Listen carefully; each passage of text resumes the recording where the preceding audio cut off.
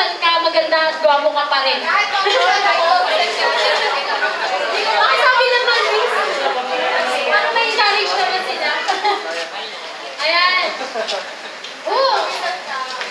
Pwede bang palakpakan lang? O, ayan, for the second time, palakpakan natin si Lord. Kasi, ano, nangyari ulit ang Holy Ghost Party. Sino nag-enjoy sa Holy Ghost Party? Amen! Ay, halatang-halata naman sa mga mukha. Halatang-halata naman. Pwede bang tawagin? Uy, we want more! Gusto pa daw ni Tabel, so solo ka dito. Ikaw mag-release. Ikaw mag-release taps. Ay, i-welcome naman natin yung mga first-timers natin. Asa sila? Ay, lumabas pa na. Mamaya na lang. At least na-practice nyo yung pag-welcome, di ba? Ayan. Ayun, nagbabalik yung mga ano natin, di ba? Ayan. So, lahat ba refresh na? Lahat ba refresh na? Ayan. Kasi dapat may papanood ako sa inyo eh. kaso mamaya na daw eh. So, ayan. Lahat ba nandito na? Lahat nag-water break na ako, hindi pa. Nauuhaw na ako actually. Sino ba pwede mag-sabi? Tara dito na lang. Ayan! Ay! Ibatiin pa rin natin ng happy birthday si Ate mo. Happy birthday!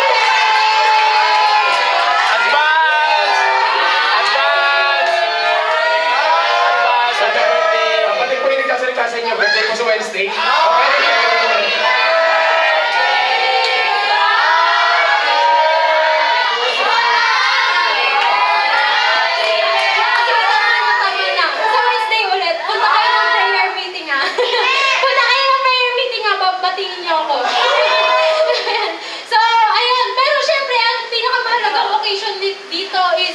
Ang Father's Day special natin para kay Lord. Pwede pa natin bagiin si Lord ng Happy Father's Day, Daddy! Happy Father's Day, Daddy! Yes! And syempre bukod kay Lord, meron tayong spiritual father din sa loob. Pwede ba natin bagiin si Pastor Mike ng Happy Father's Day! Happy Father's Day! Yes, kaya mga natin Yes. Ayan, welcome natin yung mga bagong gabi. Ayan. Welcome natin sila bagong gabi. Happy Father's Day. Ayan, welcome sa church band. So, sino na ready for the word? Yes. Excited na ba kayo marinig kung anong message sa inyo ni Lord? Yes. Ako din excited na ako. Nakakakinig, di ba? He's the best father and He's the best lover of yours. Tama ba? Amen ba? Amen. Makinig sa message niya para sa iyo. Yung love letter niya para sa iyo. Yes, amen. So, can I call Pastor Mike the word and share the giving natin. Palakpakan naman natin! Once more! Wala ng boses. Nakaus na ako. Anyway, thank you, Jesus.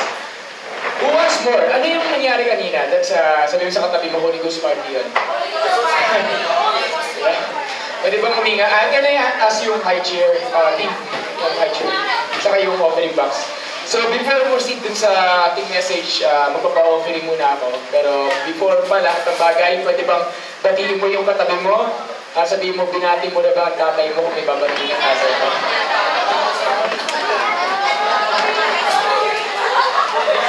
Okay. I want to make sure, wala naman tayo sa labas sa 1 hour before I start. Grabe. Sino, alam niyo bang 1 hour lang yun? 1 hour and 15 minutes? 1 hour and 15 minutes. Actually last, pero yung intact ng songs na ginawa natin, 1 hour total. As in, mas mahaba siya. 1 hour din last year. 10 months ago, doon dumating sila Edric, yung nagbe-base dito, yung si Dana. Doon sila dumating.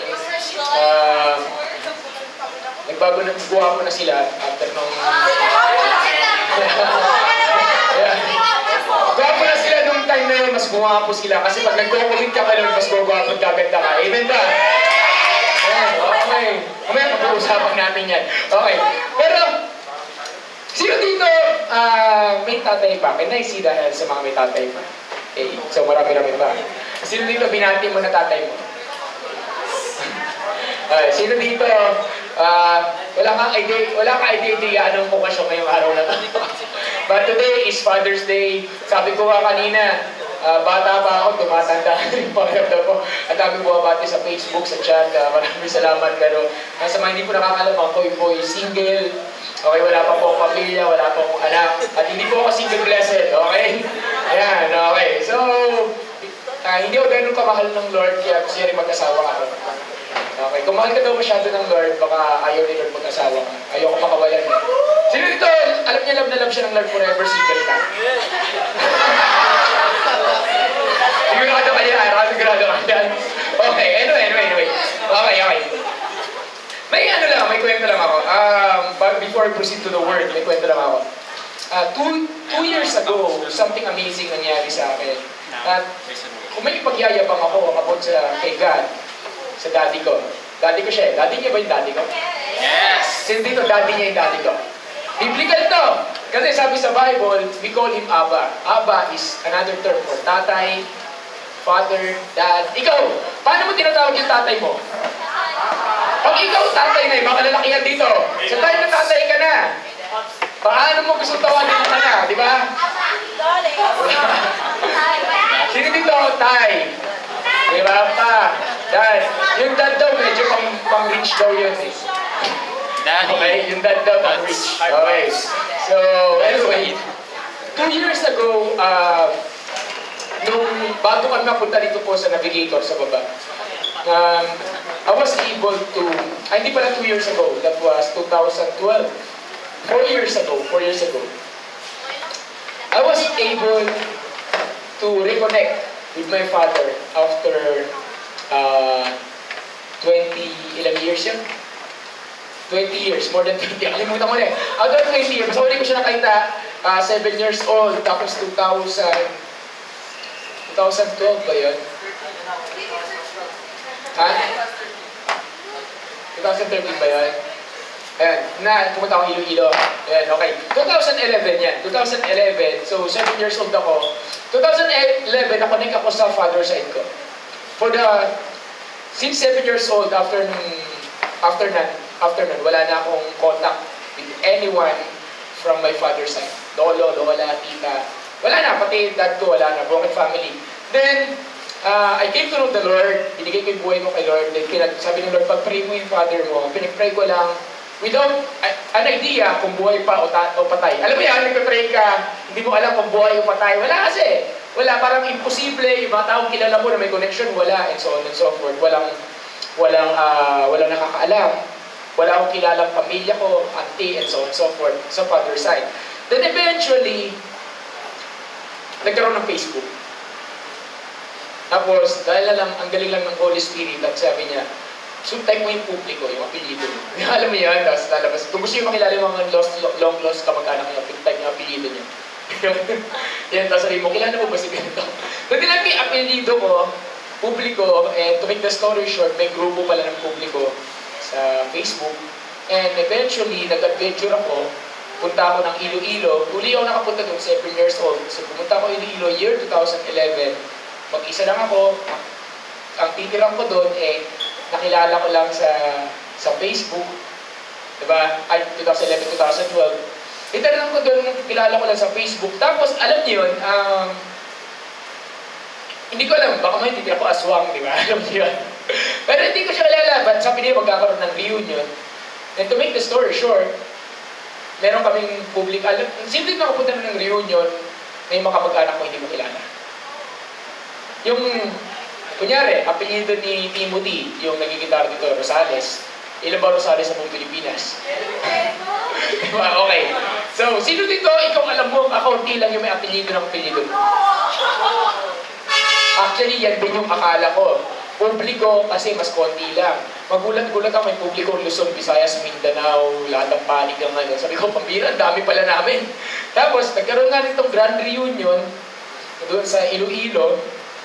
Tapos, may aksidente lang nagbigay ng number.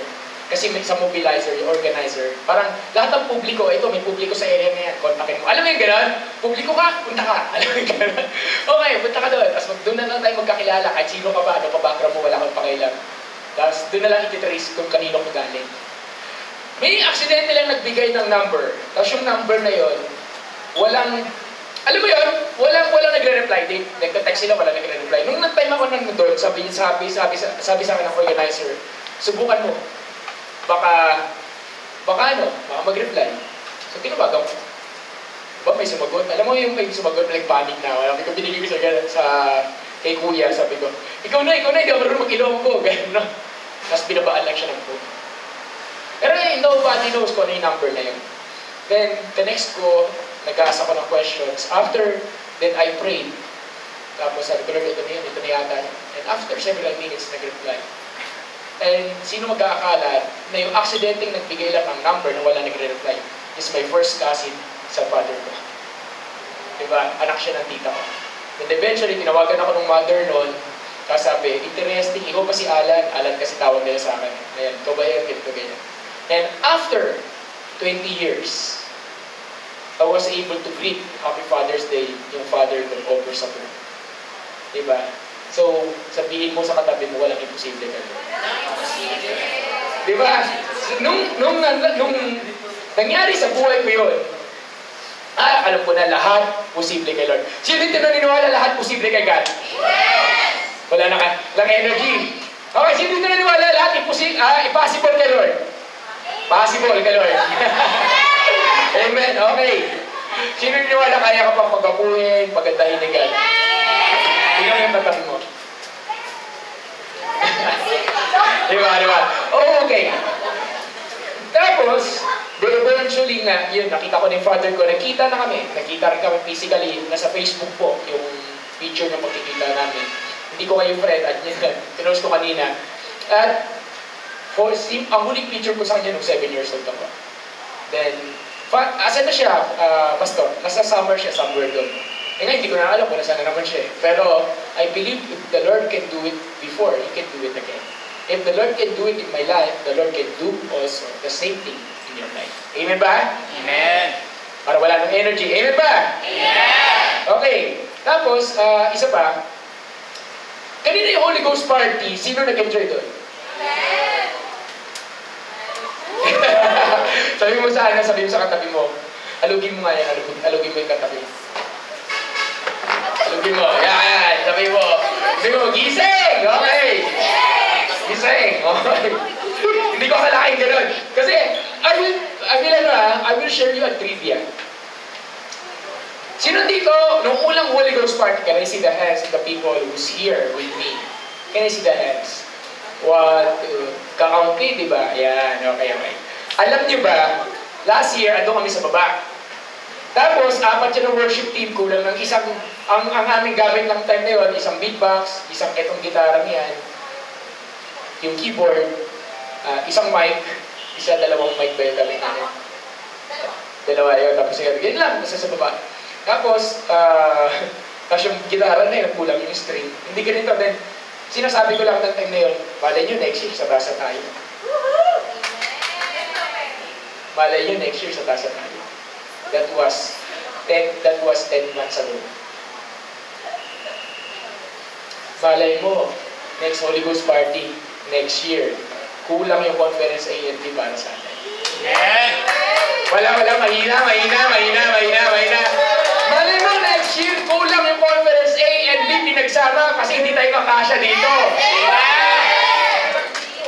So, magdadalawang service daw yung Holy Ghost party nung araw na yun. Okay, can you open your Bible before I proceed sa ano? Can you open your Bible? Can you get your Bible?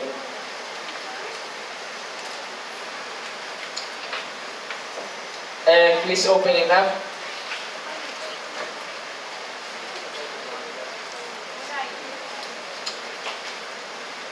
Okay. So John chapter 14 verse 2. Ito rin yung magiging key verse ko. Can we stand?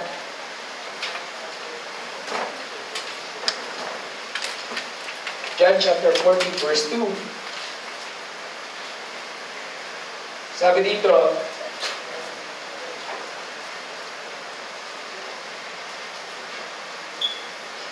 Okay, nandun na? Okay. In my Father's house are many mansions. If it were not so, I would have told you, I go to prepare a place for you. Before I proceed doon sa pinaka-word, we're going to have an offering first. But we're going to do this in very special way. And this is how we're going to do it. Ano yung mga katabi mo? Meron bang special na nagawa sa'yo si Daddy God? Ang sagot, ang sagot. Meron. Meron wala. Meron wala. Meron. Okay, next na tanong. Next na tanong mo, bakit ang kuripot mo?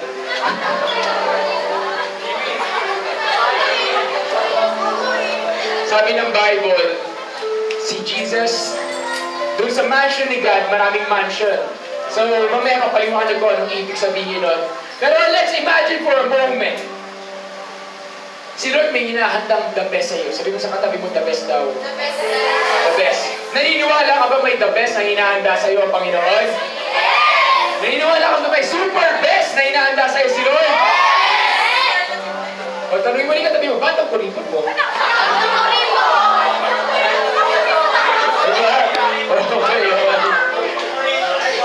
Pastor, paano ko nalaman na kuripot ako? Sa mga estudyante, normal to, okay lang. Sa mga working, ewan ko na lang. Okay. Ang kuripot kasi minsan ganito eh.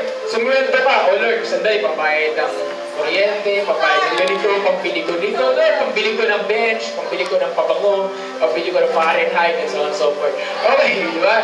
Anyway, tapos, magbibigay tayo, oh Lord, basta ako, magdapahit sa ko, 10% sa'yo, mas offering sa'yo, okay, ito, may pledges sa'yo.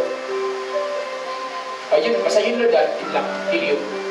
Wala nang ano, wala nang sobra doon. I have experienced before, and I learned this lesson in a hard way, so sana huwag natin magtutunan. If God can do something awesome in your life, then dapat yung pagbibigay natin kay Lord, awesome din. Tama mali? Ano yung awesome? The best. Sabi mo sa katabi mo, the best naman. Tanong yung mga ulian, may ginawa bang best ang Lord? Ano sagot? Ano sagot? Sino ang sagot ng yes? May ginawa bang best si Lord sa buhay mo? Sino ang sagot ng yes? Yes. Ilang beses? Amen. Oh, tanong ko sa inyo, ba't ang kuripot niyo?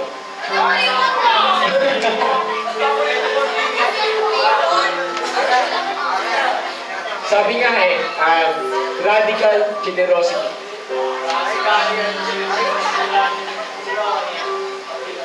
Merong story sa Bible na ganito, I will end with this, then we'll have an offering. But I do not want you just to give an offering. I want you to give this kind of offering.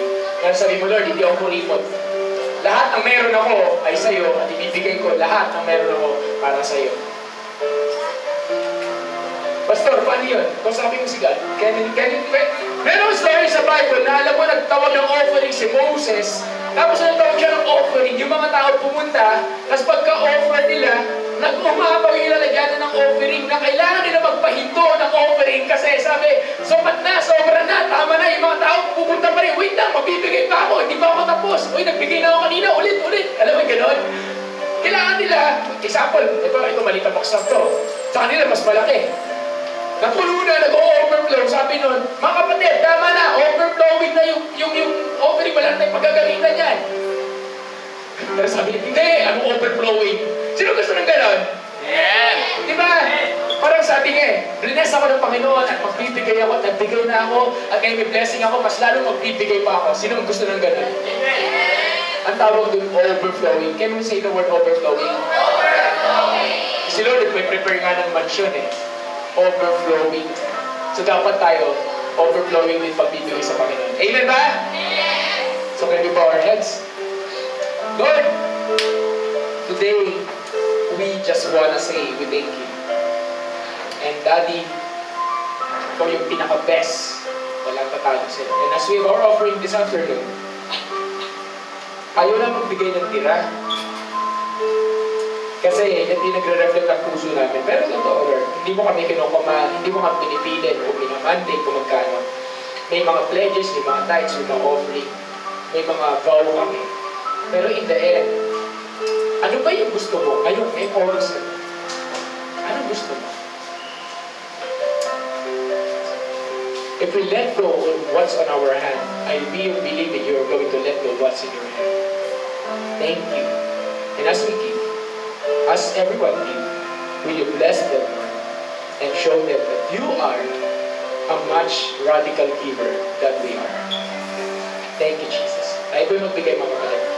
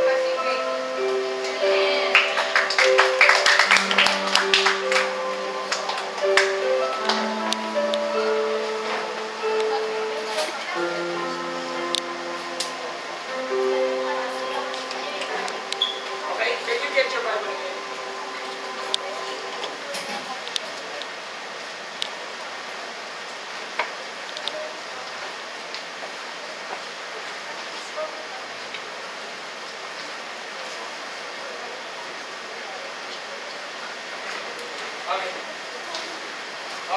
Please open your Bible to John chapter 14.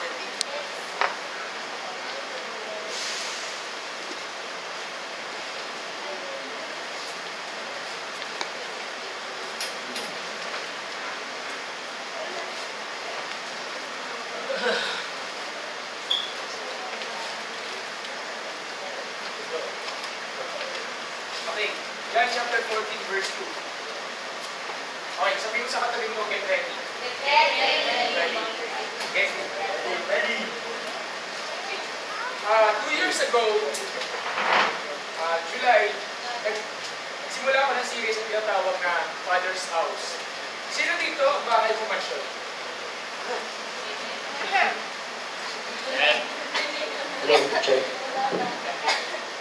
Sino dito bahay mo mansyon? Sino dito may mansyon? Ayan. Kaya si, baka mamaya may nagkukunya rin mayaman dito. Meron pa. Okay. Sino dito humble ka lang, tapos hindi mo talaga pinagsasabihin meron kang mansion? Sino dito may mansion? Okay. Sino dito pag nagkaroon ng bahay, anong meron dun sa bahay mo?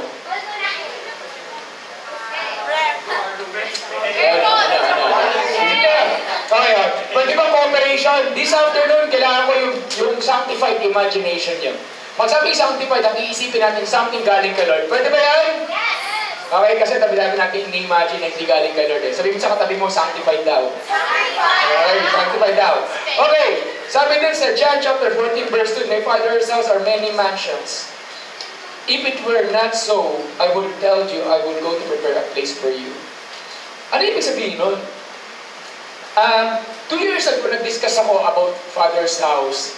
As it will be the start, today will be the start of that series about my Father's house. And I thought, akala ko this will be, maikling series to. Siguro mga 3-4. Hindi pala. Napakahaba pala na itong series na to. So, sabi nila dito kung ang tatay mo sa langit may bahay, ano yung itsura niya? Ano po matatagpuan sa bahay niyo? For the sake ng argument, syempre hindi natin ma-imagine pero for the sake of the argument, imagine natin yung ihalutulad natin yung bahay niya sa bahay natin. Ano meron sa bahay niyo? Sana! Ito! Dala. Ay, ano meron sa bahay niyo? Kung hindi sumagot, wala kayong bahay. Okay, ano meron sa bahay niyo? Okay. Meron kayong, sino dito may attic? Sino dito may garage? Garage yun, okay. Sino dito may storage room? Okay, Ron. Kaya pala. Sino dito may playroom? Andun yung PlayStation, Xbox, di ba? Okay. Ako kasi kung magkakaroon ako ng bahay, gusto ko yung ganun, may playroom, may lugar na, di ba? Okay. Anyway. 2 years ago, I discussed about yung mga basic na matatagpuan sa bahay. Like, sa bahay, may sala. Sino ito may sala? Merong dining room, may kitchen. Tama? Okay. So, yun yung mga normal na matatagpuan sa bahay. Tapos, merong bedroom, may CR. Yun, dinascuss ko yun. In the following Sundays, i-discuss ko rin yun in a much detail.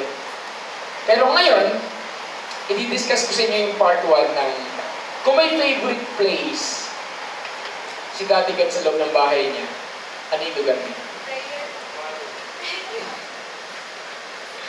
Diba? Okay. Then nakakatawa kasi diniscuss ko na kagabi, sabi ko, ito yung feeling ko lang, feeling ko. Ito yung mga favorite place niya. Kunyari, kung ako tatay, ito yung favorite place ko. Mga 5 yon. Tapos, as ginagawa ko yung message, ito po yung message, andito po. Ginagawa ko yung message, nagulat na lang ako, yung isang favorite place niya lang pala mag-discuss ko ngayong araw na to. At malalaman niyo kung bakit. Excited na ba kayo? Yes! Wala. Excited na ba kayo? Yes! Excited ba kayong malaman at mag-tour dun sa loob ng bahay ng Lord? Yes! Wala, mahina. Tapos sabihin mo, excited ka ba? Tanongin mo yung katabi mo. Pastor, di ba Holy Ghost party ngayon? Dapat about the Holy Spirit. Holy Ghost pala, Holy Spirit yun. Sa mga hindi nakakalam. It's an old English. Dapat Holy Spirit yung topic mo ngayon. Actually, ang Holy Spirit nire-reveal si Jesus. At si Jesus nire-reveal yung Father. Kaya nagkataong Father's Day ngayon. So pag-usapan natin tatay natin sila. Pwede ba yan? Yes! Okay, guys ba? Okay, tapos mamaya, malaman niyo kung bakit. Yung sinasabi dito, yung Greek word ng mansions, doon sa my Father's house are many mansions. Yung word ng mansion dito ay monay. Ang kanyang Greek word. Hindi ito baba. Ito. Yeah, monay, okay? Hindi monay, okay? Monay. So, itong monay, Greek word, ang ibig sabihin ng dwelling place, abode. Anong Tagalog ng dwelling place? Hindi. Ang Tagalog ng dwelling place? Ano ibig sabihin ng dwell? Tahanan. Dwell. Tahanan. Manahan. So, ano yung dwelling place? Tahanan. Okay. Anong title pala ng message ko? My Dad's Favorite Places. So, this is part 1. So, sabi doon, in my Father's house are many mansions. Yung mansions doon ay tinatawag na monay, hindi pagkain. Okay? Ang Greek word pala, ang ibig sabihin pala ng monay sa Greek word, tahanan. Sa atin, anong ibig sabihin sa Tagalog? Bahay. Binabahay. Okay. Okay. May dalawang bagay kung paano natin titignan to. Yung in my father's, ano yung pastor nung si Jesus pala nagsabi nun? Ano yun? Nung sinasabi ni Jesus yun sa kanyang mga disciple, na kailangan umalis kasi maghahanda ako kung meron akong pupuntahan. Doon sa tirahan ng tatay ko, may mga maraming mansion doon. Aalis ako kasi kailangan ko kayong maghanda ng lugar na titirahan niyo. Sweet ba? Okay. May dalawang bagay kung paano natin pwedeng tingnan yun. Number one, culturally. Culture, based on culture, or based on natural things. Ano ibig sabihin ni Jesus doon? Nung panahon kasi nila, pag sinabing father's house, hindi lang tatay yung nakatira doon. Parang Pilipino sila eh. Mga Hebrew, parang Pilipino yan. May extended family. Sindi dito sa bahay niyo, may extended family kayo. Ano extended family? Yung pinsan mo nandun, yung pamangkin mo nandun, yung kapitbahay niyo nandun. Diba? So dito na extended family. Yung sinasabi dito ni Jesus sa culture nila, in my father's house are many mansions. He is really referring sa bahay ng tatay ko, may extended family. At laging may lugar para doon sa extended family ngayon. Sa panahon kasi nila, pag kalimawa, may kinasal, ito ko muna dito na sa bahay. Tapos mapagawa kita ng kwarto. Hanggang magkakasya tayo sa bahay, tira tayo mag-isa. Doon tayo pare-pareho. Sinong ganun dito? Sinong pagdating ng panahon, gusto mo yung extended family ang bahay niyo? Diba? Sino dito naman gusto mo magsolo ka na? Yung mga hindi rin tataas sa kamay, ano kayo? Okay. Yeah, chill daw. Okay. Sabi that, in my father's house were many, was where the extended family lived. Rooms were often added as the family grew. Diba, alam mo yun, papagawa sila ng kwarto, papagawa sila ng compound. Halimbawa, sa isang compound. Sino dito may pamilya ka na isang compound lang kayo? Ayun, diba, yung ating pamangkin mo or tita mo na sa kapitbahay nila na sa circle. Minsan, masarap tumira doon, minsan hindi. Sino nakakalalig? Nakakalalig si Rubili, si Ara. Okay.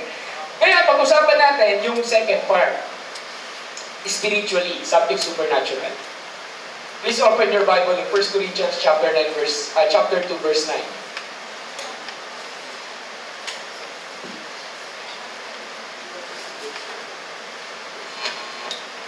Andun na. Ang laki ng bote ni Algie. Okay. Okay, anyway. 1 Corinthians chapter 2, verse 9. Sabi doon. Andun na. Ayan, sabi dito.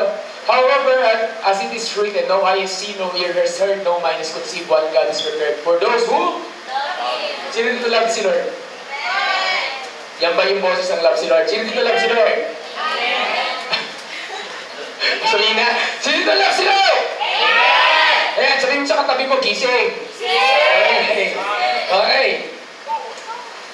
Ano sabi doon? Ibig sabihin, however, it is written, no eye has seen, no ear has heard, no mind has conceived what God has prepared for those who love Him. What does it mean? It only means wala kang idea at hindi mo mai-imagine ano ang inahanda ng Lord sa'yo. Sabi mo, mahal mo si God. Imagine this. Sabi ni Jesus, in my Father's house are many mansions. Imagine this. Kung yung bahay, may mansion sa loob, gaano kalaking bahay? Imagine, tapos ang tanong nun, gaano kalaki yung mansion sa loob ng bahay? Parang yung katabi mo na, imagine mo ba? Just imagine this. Gaano kalaki yung bahay? Close your eyes for 10 seconds. Close your eyes for 5 seconds. Imagine mo. Gaano kalaki yung bahay? Pagpasok ng pinto, ano una? White House. Tapos sa katabi, Malacanang. Tapos sa katabi, Buckingham Palace. O, di ba? Okay. Pwede tingnan nyo. Imagine mo yun, di ba? Pagpasok ng pinto, wow! Yung sala, Malacanang. Yung kitchen, Buckingham Palace. Di ba? Tapos white, ano yan? White House. Ano pa bang palace ang alam nyo? Mga mansion na itsura. Ano? Joining the palace daw. Okay, anyway. Ano ibig sabihin nun? Posible ba yung sinasabi ni Jesus na dun sa bahay ng tatay niya maraming mansyon? Is that possible? Think about it. Is that possible? Pastor, ano nga malalaman? Gusto mo mauna?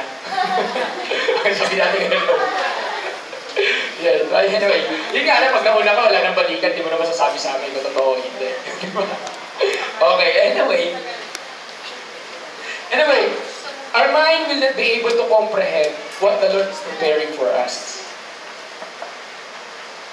Your mind, parang isipin mo na lang, try mong ipaliwanag yung internet sa langgam. Pag kaya mong gawin yun, maiintindihan mo siya. Meron nga daw, nakapunta ng langit, alam ko na testimony ko na dito, yun. Nakapunta ng heaven, and guess what? Pumunta siya doon sa isang lugar doon, kung saan nandun yung mga mansyon. Kasi nandayong bahay. Tapos nagulat siya, nandun yung bahay niya, para sa kanya. At doon sa bahay niya, this is true story doon sa bahay niya, yun yung bahay na gustong-gusto niya. Ganito yung itsura, ganito yung loob, ito yung itsura ng labas, ito yung itsura ng pintura, ito yung mga gamit sa loob, so on and so forth. Bakit? Dinagulat siya, wow, ito mismo specific, perfect sa taste ko na gusto ko. Bakit? Kasi alam ng Lord yun nasa heart mo. Ito question. Kunyari, gagawin ka mayaman ni Lord ngayon. Gagawa ka ng bahay bukas. Ano yung itsura ng bahay? Naisip mo na ba yun? Diba? Ano kulay? Kulay po siya. Gusto mo ba nagniningning? Diba? Diba? Okay. Honestly, this is true story. Parang wow, Lord, alam mo pala yung gusto. Ako kasi alam ko pagpasok ko, gusto ko nandun yung mga, ako kasi gusto ko nandun yung mga games. Honestly, gadget. Gusto ko yung bahay ko one day, may Xbox, may PlayStation 5, PlayStation 7 na ng time na yun. Okay. Ganun. So, ganun na isipin natin. And now, punta na tayo dun sa favorite place ng daddy natin. And this is the first part. So, pumasok tayo sa bahay. Invite niya tayo. So, imagine mo yung sarili mo, maliit na bata. Kasing liit ni, ayan, ikali. Ayan. Okay, isipin mo kasing liit. Tapos, habang-habang ko ng tatay mo, tapos nag-journey kayo, at sabi niya, anak, pasok tayo doon sa loob ng bahay. Palagay mo, of course, debatable naman to. Pero this is based na lang sa revelation and this is what I believe. Palagay mo, saan kanyang unang dadalhin?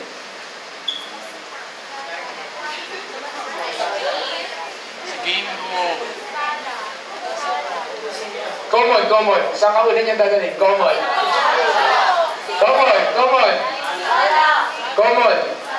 Game room. Pag first time ka, bumisita ka sa isang bahay, saan ka unang dinadala? Kusina. Saan? Kusina. Meron ba dito, bumisita ka, wala kang dinala, CR? Lalo na pag hindi mo kilala yung tao may-ari, di ba? Yung parang first timer ka lang, di ba? Sino nakaranas nun? Yung tipong, asin na wala. Di ba? Okay, so hindi na nahiya. Okay, anyway. Honestly, nahinabasa nga. Ngayon kasi pag tayo first timer tayo sa isang bahay, talagang medyo, ano pa tayo nangangapak. Sinong agree?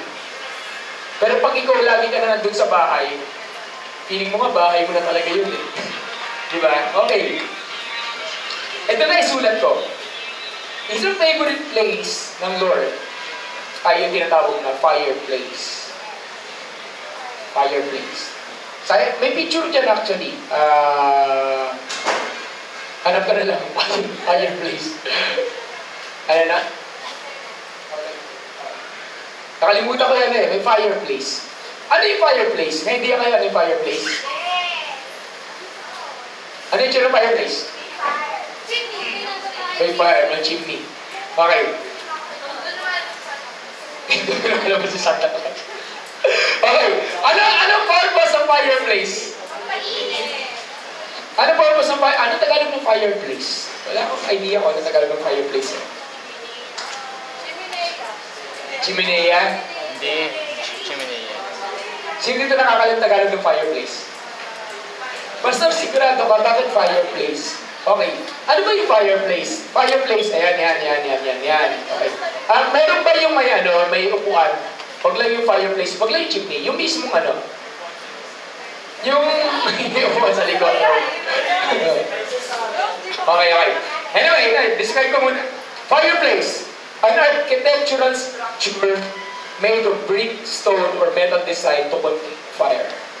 So isa siyang architectural structure made of brick, stone, or metal designed to contain the fire. So nakita nyo kanina, yun. Okay? Ayan. Yan, okay, yan yung fireplace. Pakipatay. Ang purpose ng fireplace, makamirame. Okay. Tapos ito rin yung reason bakit doon ka gusto dalhin ng Lord muna. Already? Okay, number 1. Ano ba meron sa fireplace? Ang fireplace isa siyang lugar sa bahay na normally makikita saan? Sala. Sa loob ng bahay, malalong sa sala. At ang fireplace ay isang lugar na nagbibigay ng relaxation sa kares. May experience ako, pumunta akong Baguio one time. February, pinakamalamig. Sa Baguio, yung pinakamalamig na yun, kung wala kang heater sa bahay, at least dapat meron kang ganito. Kung hindi, kawawa kayo. Okay, kulang yung pagdating ng February, kulang yung 2 jacket. Kulang yun. And, I have the privilege, year 2000, pumunta naman ako ng Kuwait, inabutan ko rin yung pinakamalamig nila, which is month ng February din. And doon, nag-freeze. At doon, hindi ko pwedeng nakasando ka. Yung itsura natin, hindi pwede. Isang purpose ng fireplace ay nag-bring siya ng warm, ng heat. Pero bago tayo pumunta doon, pag ikaw pagod na pagod, tapos mayroon kang fireplace sa bahay niyo, try mong maupo doon. Yung sound lang ng crackling noise nung fire, nakaka-relax siya. Na-imagine niyo? Sino din ako pag-imagine? Basta, di ba, nakalabos? Okay? Parang awa niyo na, okay? Hindi yun, okay. So, paki-open yung wait lang. Yan. Meron ako isang test sa inyo. Tingnan mo yung katabi mo. Tingnan mo kung may guhit yung mukha.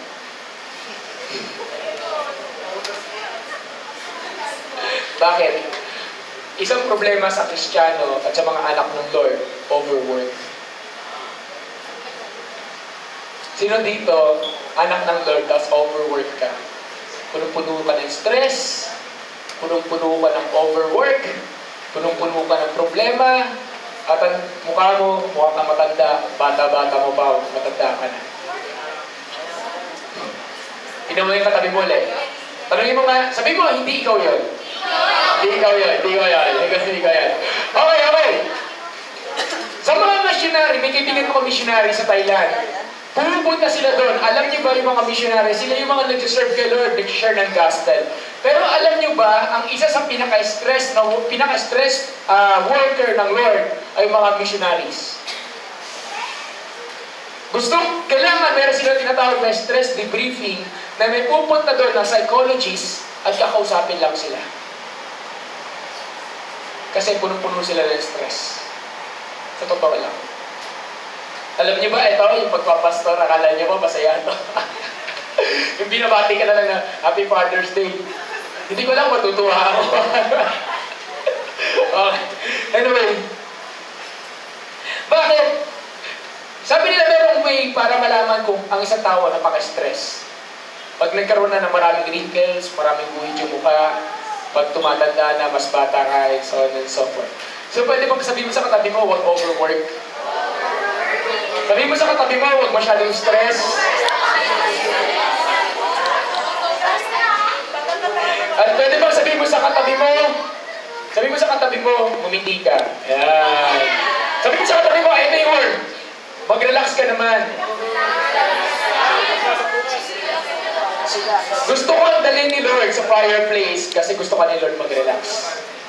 Gusto ng Lord mag-take ng rest ka. Ang problema kasi sa atin, kahit Sunday, Kristiyano tayo, tatrabaho tayo. Tapos pag matutulog tayo, tulog natin sa katutak naman. Sino guilty? Natutulog ka ng 12 hours. Okay, anyway. Okay, bakit? Ito yung mga verses ko. Matthew 11:28 verse 30. Matthew 11 verse Matthew chapter 11, verse 28 to 30. Exodus 20, verse 8 to 10. At Philippians chapter 4, verse 6 to 7. Again, Matthew 11, 28 to 30. Exodus 20, verse 8 to 10. Saka Matthew 4, 6 to 7.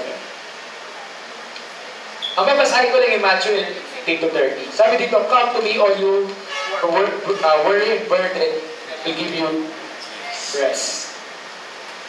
Sabi ni Jesus, pag ikaw pagod na, punta ka kanino? Kanino ka pupunta? Kay Jesus.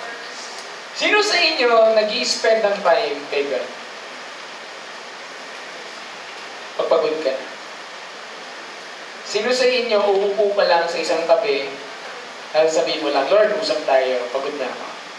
Yung classmate ko nakaka-stress, yung crush ko nakaka-stress, yung ka-churchmate ko nakaka-stress, yung katabi ko hindi nakaka-stress. Gano'n. Diba? Okay. So, sino dito naniniwala na yung si Lord kaya kang bigyan ng relaxation sa kanang rest? Ito problema. Eh bakit? Nagmamadali ka tuwing kinakausap mo si God. Sino dito kinakausap mo si Lord for more than 15 minutes? Can I see the hands of those people? More than 15.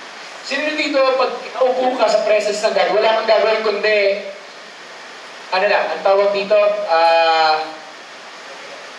sabihin mo lang sa Kanya yung lahat ng gustong sabihin, yung laman ng puso mo. Like, Lord, eto crush ko to. Wala kang ihingi. Sino nagawa na lang? Pwede ba palakpakan natin sila? Panginoon naman palakpakan ninyo. Alam niyo bakit?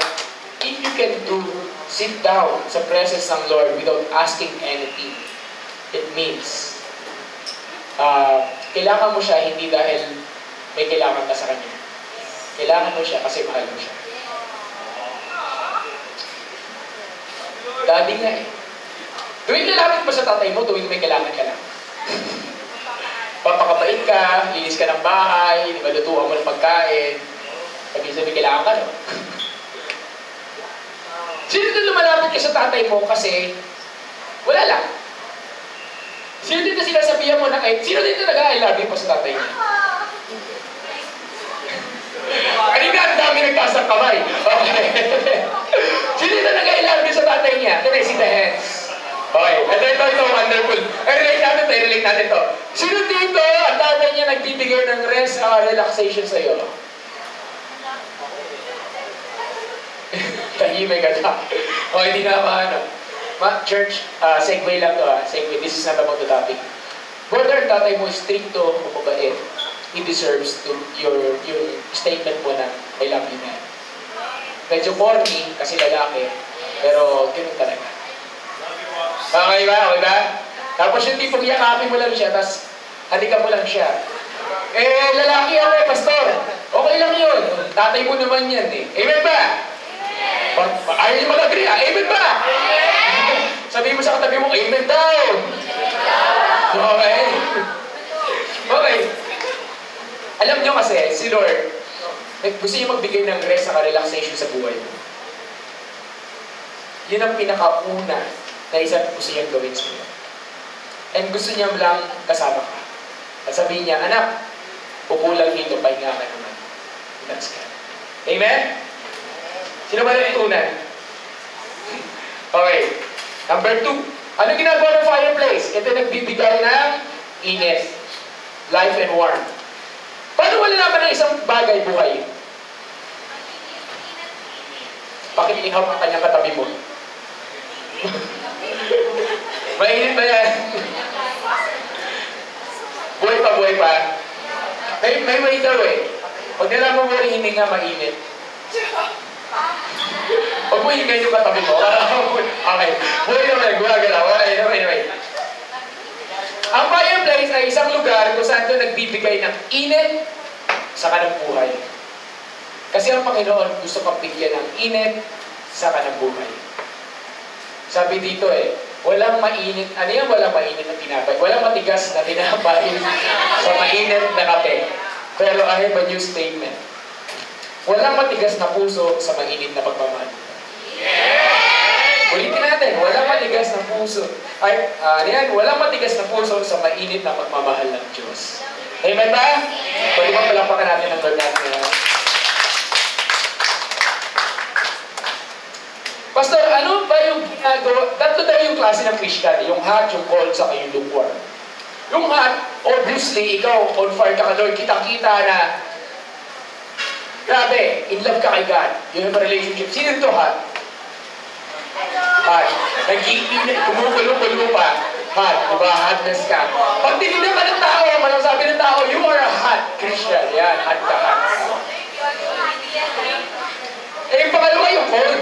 Yung cold, sila yung mga tao na walang relationship ka, Lord. Malamig, patay. Alam mo yun? Walang pakailam. Sila yun. They are the cold people. Pastor, may kilala ba kayong cold? Sila yung cold, ito yung mga parang imposible. Imposible makakilala kay Lord. Gagamitin ko yung term. Imposible maborn again. Maborn again na sa Satanas. Itong tao itong hindi. May kilala ba kayo gano'n? Parang, si Lord, parang ito makakilala na kay Lord. Pag ibigay niya na yung buhay niya kay Lord. Itong tao na kayo hindi. May kilala ba kayo gano'n? Do you know someone na gawin mo na lahat, pag-pray mo na lahat, and so on and so forth? Lahat na makakilala, maliban dito sa tao ito.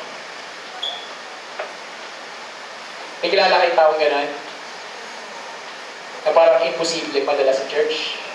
Ma-share ng word? Ma-share ng love ni God? Wala? Parang meron. Okay. Mamaya, meron ng kwento. Pangatlo, lukewarm. Ano yung lukewarm? Bato-bato sa langit at tamaan. Tamaan. Lukewarm. Christian sila. Tingnan mo yung katabi mo. Yan, Christian sila. They know the Lord, they believe, they worship, they sing songs, they pray. Okay. Pero, ito sila. Sila yung mga church-goers only, tagabutas ng bangko. Tanong yung katabi mo, sabi mo, hindi ikaw yun. Ito rin yung mga tinatawag natin palitaw. Ano yung palitaw? Palitaw, palubog. Yung biglang darating isang Sunday, go worship, taas ang kamay, tapos isang taon wala. Darating mga special events, yan. Sabihin mo sa katabi mo, hindi rin ikaw yun. Okay. Ito yung mga secret agents. Sino secret agents? Secret agents, ito yung tipong pag nagkahulihan na sa office, Christian ka? Hindi. Ito, di ba? Ganon. Tinatago yung identity ng pagiging Kristiyano. Sino dito? You are proud na worshiper ka ni Jesus, follower ka, you are Jesus freak, Jesus lover. Proud ka. Di ba? Sino dito takot ka sa office nyo? O kaya sa mga classmate mo, baka isipin ka nila na alive-alive ka. May nag-post, Bubud Kristiyano, sa Facebook. At palagay doon, yung dating tao na nangaasar sa yung alive-alive, nakiki-alive-alive na rin ngayon. Sino dito? You are one of those people na nakikiasar na, bakit ka sasama dyan sa alive-alive? Bakit ka sasama dyan sa, sa burn again? Diba? Bakit ka sasama dyan sa church? Kadiri, ganito, ganyan. Sino you are one of those people before. Ngayon, tingnan mo na saan ka. Sabihin mo nga sa katabi mo, I'm proud of you. Come on. I'm proud of you. Okay. Bakit ka gustong dalhin ni Lord sa fireplace? Kasi ayaw kanyang manatiling cold at lalong-lalo na ayaw kanyang manatiling lukewarm. Ayaw ni Lord ng cold, ayaw ni Lord ng lukewarm. Gusto niya hot. Okay? Amen ba? I have this illustration. Meron isang, siguro isa sa pinaka-imposible, pwede mong pakibuksan ilaw din. Isa sa pinaka, I will say, mahirap, madala sa church na ganito, ay yung mga pare na nagka-seminary. Yan, okay? Pare na nagka-seminary. May kilala ba kayo gano'n? And before, sakristan ako, tulad ni Kuya Chris niya na gano'n, sakristan din ako for 2 years sa probinsya sa Ilocos. So, gigising kami sa 4 ng umaga, pupunta kami simbahan, gano'n. Tapos, kung ano naman matutulog lang kami, pagtapos na yung sermon, gigising. isip kami. Ganon. Anyway, Pag ikaw, and ako mismo, gusto kong magpare. Ako mismo. That was my goal, first year high school. Ano gusto kong maging? Gusto kong maging pare. Tinawag nila akong father. Diba? Throughout one school year, tawag nila sa akin, Father! Yun. Then eventually, I came to know Jesus. I came to know the truth. May isang pare, sa isang seminary, bawal dyan lahat ng outside, ang tawag dito, materials. Like, dyaryo, libro, and so on and so forth na galing ang outside the seminary. They are not allowed for a certain period of time na magbabasa sila ng dyaryo and so on and so forth. Bawal. Kahit TV, bawal. Radyo, bawal. Ganun ang seminary. Bawal yun. Eventually, this is true story. This is true story. Itong pare na ito, nagkataon may nag-confess sa kanya isang araw. May nag-confess sa kanya. And ito nag-confess sa kanya, sabi doon, anong tawag dito? Ganyan. Alam niyo yung confession? Yung may harang? Alam niyo ba yan? Yan, confess. Nakikita eto siya, bago siya doon bago siya sa confession niya. So nakikita niya. Then nakita niya, yung nag-confess sa kanya, may dalang dyaryo. At na-curious siya. At after the confession, sinabi niya, ate, pwede ko po ba mahingi yung dyaryo niyo? Sabi nung ali, akala ko po ba bawal yung dyaryo sa inyo? Hindi po ate, ako nang bahala. Pwede ko po mahingi yung dyaryo niyo? Siningi niya yung dyaryo niya. Kasi for a very long time, wala siyang, ang tawag dito? Wala siyang alam sa nangyayari sa paligid. So, alam niyo kung ano ginawa niya? Binasa niya yung dyaryo, lahat, as in lahat. Side to side, cover to cover, pages to pages, pati corner, pati classified ads.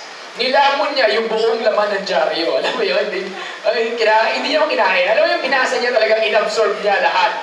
Tapos, alam pagkabasa niya, pati alam niya yung may dyaryo na may singit-singit, yung may space dito, tapos may nakasingit lang. Lagyan siya doon.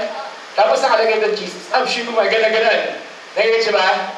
Doon sa dyaryo na yun, may nakalagay, Jesus is the way, the truth, and the life. Nakalagay yun doon sa dyaryo na yun. So, naguluhan siya, sabi, Jesus is the way, the truth, and the life. Pumunta sa seminary, bumalik siya. Gulong-gulo siya doon. Doon sa nabasa niya sa dyaryo na yun, Jesus is the way, the truth, and the life. Tapos sabi niya, kailangan ko malaman ano itong truth, way, life na to. So, to make the story short, lumabas siya ng seminary, umaral siya ng bus, hindi niya alam kung saan siya pupunta. Basta sabi niya, pupunta ako kung saan ko pwedeng matagpuan to, kung saan man. At sabi sa kanya ng konduktor, bayad niyo po. Sabi niya, wala po akong pambayad, anak, i-bless na lang kita. So, pinag-pray niya yung konduktor, wala siyang pambayad. Hanggang makarating siya sa Maynila, yung Bethel College, at pumasok siya doon. Kasi merong nakita siya doon sa parang advertising na, yun na naman, Jesus the way, the truth, and the life. Bethel College. Dito sa Maynila, may Bethel College dito. Yung pangalan lang yun. So pumunta siya doon, pumasok siya doon. At alam niyo po ba, isa sa pinakasad sa atin, bilang Kristiyano, pag tayo pumasok ng Bible school. Pagka nag-aaral ng Bible school at may nakita kang pare sa loob noon, nagpapanik ka na. Halimbawa, dito lecture service tayo, may pumasok na pare dito. Ang gagawin niya? Ano gagawin niya? Sino tatabi? Sino kakausap? Nagpanik lahat ng believer doon at sabi nila, under invasion tayo. Ganon. Diba? Ganon. Panik sila kasi hindi nila alam kasi pare ito and so on and so forth But, isang tao nag-share sa kanya, pinaliwanag sa kanya, bakit po kayo nandito? Ganito, ganyan. Then nagkaroon sila ng conversation. Tapos pinakita, ganito po yan sa Bible. And guess what? After they talk, ang reaction nitong pari na to, sabi niya, bakit wala nagsabi sa akin yan noon? This is a priest. Bakit wala nagsabi sa akin yan na kailangan mo lang magkaroon ng relationship kayo dito? Bakit wala nagsabi sa akin yan na ganito? This is a priest. This is galing to ng seminary. Ano ibig sabihin nun? Kahit gaano katigas yung puso ng tao, pag dinala sa fireplace ng Lord, nawawala, nababasa. Amen ba? Kaya isipin mo na lang magulang mo. gaano mo katigas sa puso ng magulang mo, isang araw magugulat ka na lang. Dahil, Bible study tayo. Sige na, ano bang chapter natin ngayon? Amen! Wala. Ma, meron kaming camp. O sige, magkano kailangan mo? Sponsor ako rin yung iba. Amen ba? Amen! Di ba na okay? Di ba? Di ba? Parang, hindi nila ako, lagi, ngayon kasi ang reason natin, pag nag-serve tayo ka Lord, hindi nila ako naiintindihan. Then one day, ano pa ba? Mag-serve ka kay Lord. Diba? Sino gusto maniwala darating yung araw na yun? Ano ginagawa mo dito? Tamad-tamad ka, mag-serve ka nga dun sa church. Ay, ayaw mo na, di ba? Do you believe that? And one day, dun sa pintuan ng church ng baan, kamusta po? Magulang mo kasama mag-worship. Who was that? So, sabihin mo sa katabi mo, walang matigas sa puso. Walang matigas sa puso. Di ba? Bible verse natin. Jeremiah 23:29. 29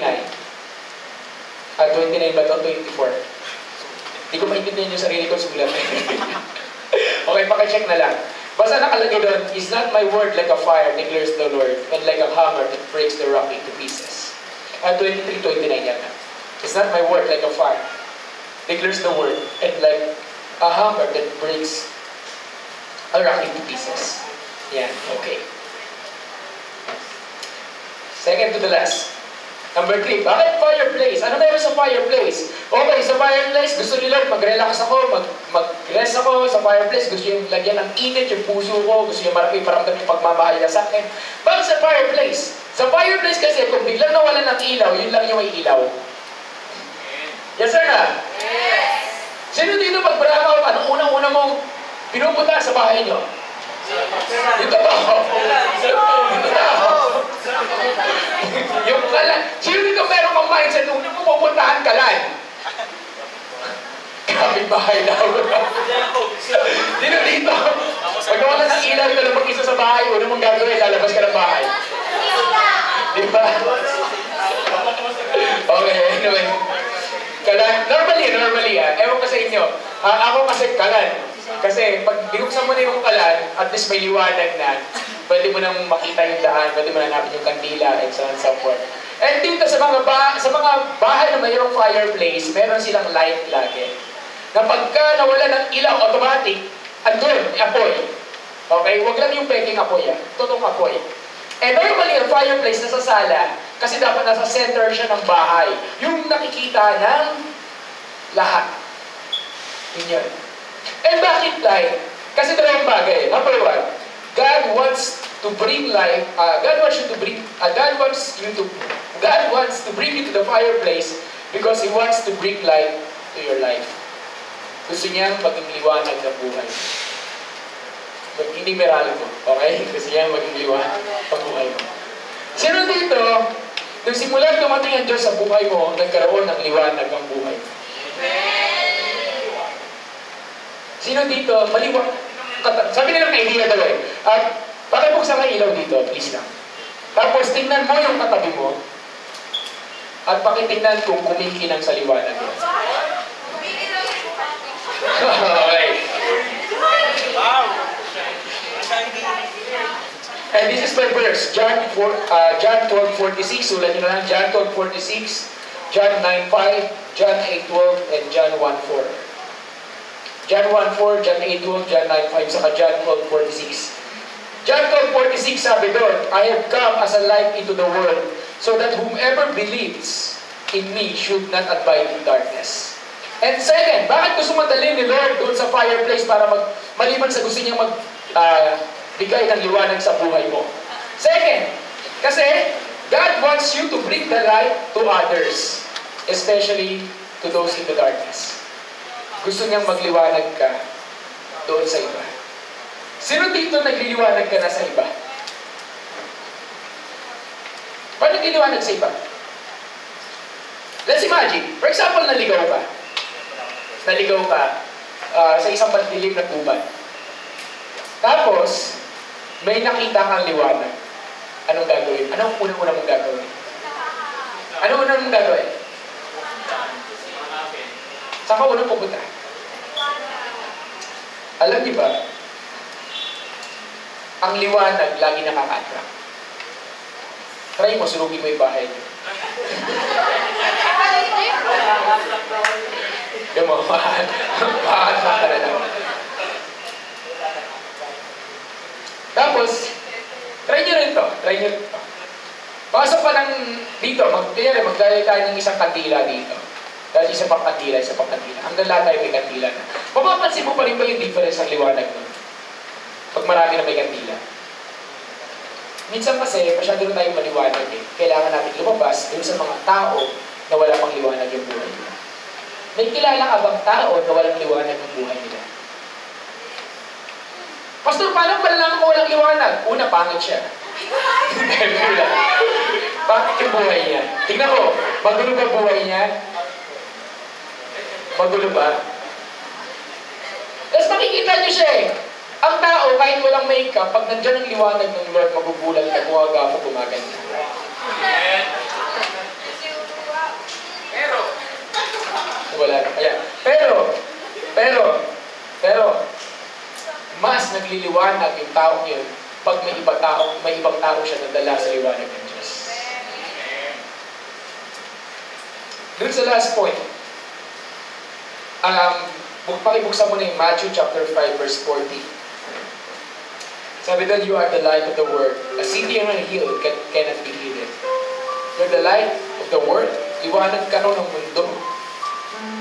So kung liwanag ka ng mundo, at hindi ka magliliwanag sa buhay ng iba, sino ka magliliwanag? Para sa kanila.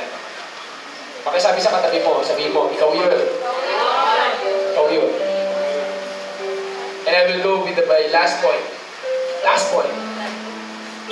Bakit sa fireplace? Ang fireplace nagbibigay ng rest, relaxation. Ang fireplace nagbibigay ng warmth, saka heat, saka life. Ang fireplace nagbibigay ng liwanag.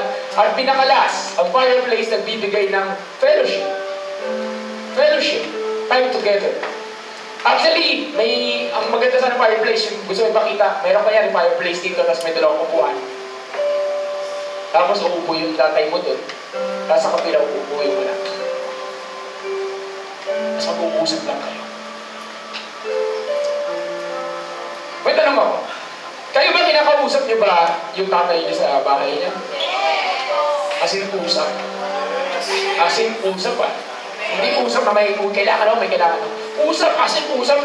Tayo ka mo sa araw mo. Alam mo tayo, ganito, ganyan. Mga kids, kayo kinakausap niyo ba tatay niyo? Diba? Yung tipong, tayo alam mo, crush ko siya. Ano ba dapat gawin para ligawan at para sagutin ako? Sabi ko gano'n, gano'n.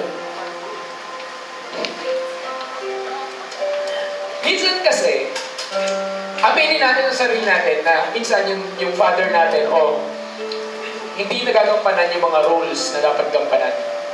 Ako, laki ako broken family. Laki din ako, parang wala din akong tatay. Lumaki na kami, di ba? Broken family. And until now, hindi ko kasama yung tatay ko sa bahay. Minsan, iba naman, wala na tatay. Iba naman, may tatay nga, hindi nasa bahay naman, pero hindi nararamdaman. May tatay, stricto naman, terror naman. May tatay, loving naman. So, iba-iba yan. Ang failure, minsan, ng biological father natin, minsan ganun tingin natin sa Lord eh. Kung paano yung tatay natin dito sa lupa, minsan ganun yung tingin natin sa kanya. Kung yung tatay natin dito pabaya, we look at our dad in heaven na pabaya. And honestly, may isang bagay na gustong-gusto ng Lord kaya kanya nilikha at ayun salitang fellowship. Ano yung fellowship? Just to be with you. Title lang ng movie. Just to be with you. Gusto ko lang kasama ng Lord. Kasi, parang ganito yan. Pwede naman ako, parang ganito. Nung ginagawa ko to, sabi ko, Lord, ang dami pala na pinag-aaralan ko. Then parang nagsasalita lang si Lord sa heart ko. Hindi parang nagsasalita talaga siya sa heart ko. Ginagawa sa akin ng God yun kasi nag-i-spend time ako sa Kanya. Minsan kasi hindi mo naririnig si Lord kasi lumalayas ka na agad kung kailan siya sumasagot na. Agree, disagree? And I will end with this. Si Daddy God, and I call him Dad. But Tito, I call him Daddy God. And I will encourage you to call him Dad. Hindi lang siya Diyos. Tatay mo siya. Tatay mo siya na ang gusto niya lang, anak, lapit ka rito, upo ka, usap tayo. At alam niyo ba, yung pag-uusap na yon, it will bring rest, it will bring relaxation, it will bring warmth, it will bring life, it will bring life sa buhay mo. Upo ko lang. Right now, upo ko lang. Sabi ko nga sa camp sabi ko sa camp, sa mga hindi nakasama sa camp, sabi ko sa camp, pag nandito sa upuan na to, nakaupo, si Lord, ano sasabihin sa kanya?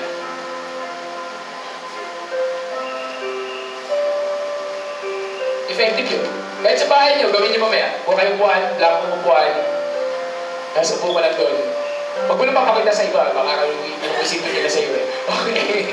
Nasa upo ka, harap-harap. Tapos, iba pa na, Lord, I wanna talk to you. And imagine, yung King of Kings, yung Lord of Lords, yung Creator ng universe, uupo sa harapan mo. At tatawagin mo siya, Dad. Sabi mo, Dad, usap tayo. Kasi na baka imagine, nakabukas yung mata, tingin mo mata mo. I'll tell you, may makikita ka. Because He is the best. At hindi ka niya kailanman iiwan. Kaya ka minsan, kahit ayaw mo na, may mga taong namumulit sa'yo kasi ginugulo sila ng Panginoon at sinasabi nila, doon sa mga taong yun, anak, si ano, tawagan mo, si ano, i-text mo, si ano, ganito, ganito. Tama mali? May nakausap ako last week, sabi niya sa akin, Pastor, yung nag-preach last week, tinamaan ako, durug. Ganon, nadurog siya. Tapos sabi niya, salamat na lang sa mga kaibigan ko na yung hindi niya ako sinukuan. Alam, gusto ko rin sabihin sa kanya, during the time, kaya kayo hindi sinukuan ng mga kaibigan mo kasi kinukulit sila ng Lord eh. Sabi nila, sabi ng Lord sa kanila, kung gaano ko kayo kamahal, ganun ko rin kamahal yung tao niya. At kung gaano ko kamahal ng Lord, ganun din kayo kamahal ng Lord. Amen ba? Kung tinatawag ko siya Daddy, bakit hindi niya kaya tawagin? Bakit hindi natin siya kayang tawagin Daddy lahat? So, can I put everyone next time? Sinong excited pumunta sa fireplace? Bakit tanong mo sa katabi mo, excited ka ba? Ang fireplace lang, normal na fireplace lang yan. Bakit nagiging special yung fireplace? Kasi nandun yung tatay mo. At alam niyo ba, imagine natin, nakaupo lang siya dyan, nag-aantay lang. Anak, halika, lapit ka. Sabi ng Bible, draw closer to God, you will draw closer to you. Tagalog, para praising ko, anak, lapit ka. Lalapit. Sino unang lalapit? Sino unang hahakbang? So, daddy mo ba yan? Pastor, hindi mo lang naiintindihan. Maaari. Pero, yun, naiintindihan niya. So, can you close your eyes for a moment? Thank you, Jesus. Thank you, Lord. Thank you, Lord.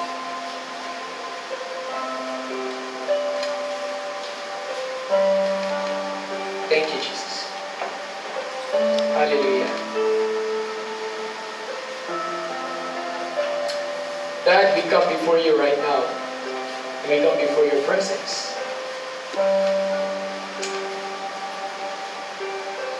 Wala kang ibang daddy kundi ikaw yung pinaka-the best. Pinaka-the best, the best. Walang pwede magkumpara, walang pwede magkalintulan. At sa hapon na to, ang nais namin ikaw lang. Lord, dali mo kami sa fireplace. Gusto namin magpahinga. Gusto namin po mag-relax. Gusto namin maramdaman yung init ng pagmamahal mo. Gusto namin magkaroon ng buhay, yung buhay namin. Gusto namin magkaroon ng liwanag, yung buhay namin. At higit sa lahat, gusto ka namin makasama. Panginoon, sa bawat kapatid na nakakarinig mo ng boses ko po, ipaalam po ninyo sa kanila yung pagmamahal po ninyo. Pagmamahal na kailanman hindi kumukupas, Yung pagmamahal na kailanman, hindi nagbabago. Nandyan lang. Church, I want you to imagine that your dad in heaven, andyan lang, sa tabi mo. Ano gusto mong sabihin sa kanya? I'll give you 1 minute. Ano gusto mong sabihin sa kanya? Come on, talk to him. This is not about me. It's about him. It is about him. And the Lord is saying to you, kung pakita mo, nag-iisa ka na lang, at wala, hindi mo nararamdaman yung ama mo dito sa lupa. The Lord is telling you, anak, andito ako. Anak, andito ako. Anak, pwede ka lumapit sa akin anytime. Anak, pwede ka tumakbo sa akin anytime. Anak, pwede ka pumiyak sa akin anytime. Anak, pwede tayo tumawa, maglaro, umalakha, kwentuhan anytime. Nag-aantay lang siya. Nag-aantay lang siya sa iyong paglapit. There are people here na wala ka na ng physical father, but the Lord is saying to you, I will be your dad. I will be your father. Ako magiging tatay mo. Ako ang gagabay sa iyo. Ako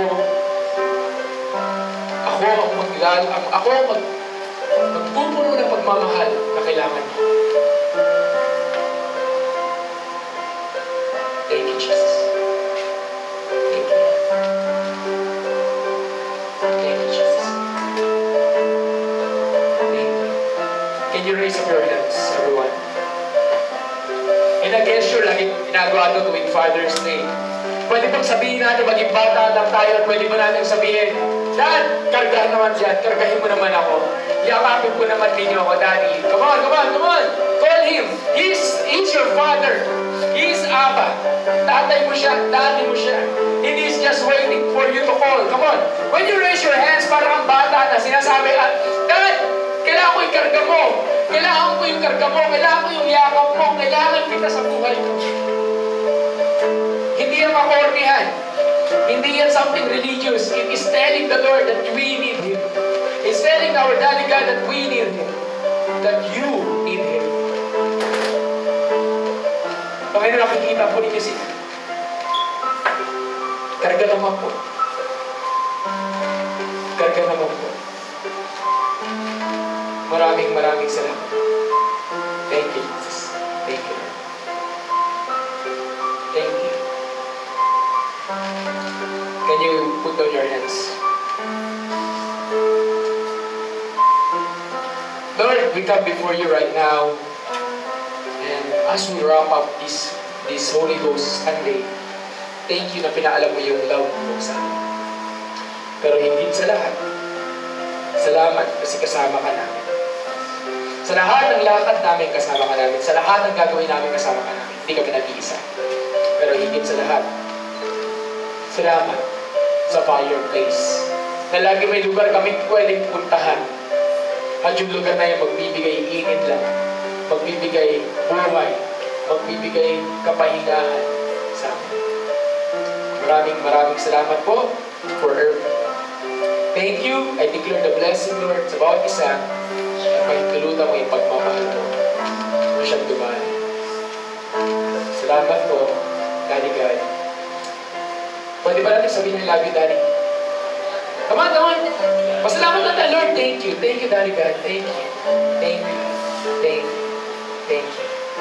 Amen. Amen. Pwede ba natin palakpakan ng ating ama sa natin? Pwede ba natin palakpakan? Likewise! Pwede ba natin palakpakan sila sa lalaki, babae sa babae? Let's just embrace it. One another. Ramdam natin yung love ng Lord. Come on, come on, come on. Come on, go around. And just ramdam natin yung love ng Lord. Thank you, Jesus.